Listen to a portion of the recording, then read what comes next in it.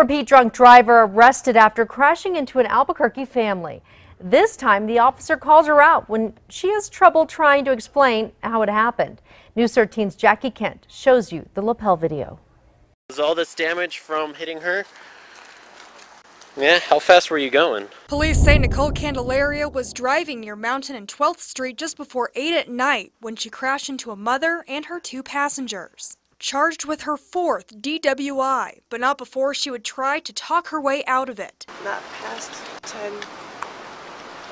All this damage caused less than 10 miles an hour? And there was another telltale sign that might not be the case. So your airbag's deployed at 10 miles an hour.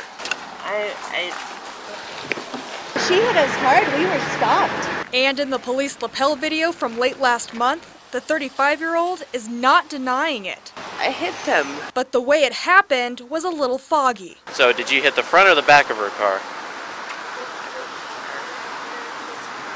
How did you back into her if you hit the back of her car? No, I think I was going forward.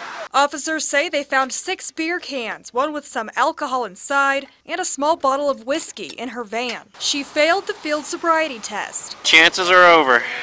You are under arrest for driving while intoxicated. Then at the police station, police say she blew twice the legal limit. Jackie Kent, KRQE, News 13. The family that was hit was not seriously injured. Court records show Candelaria is set to appear in court in May.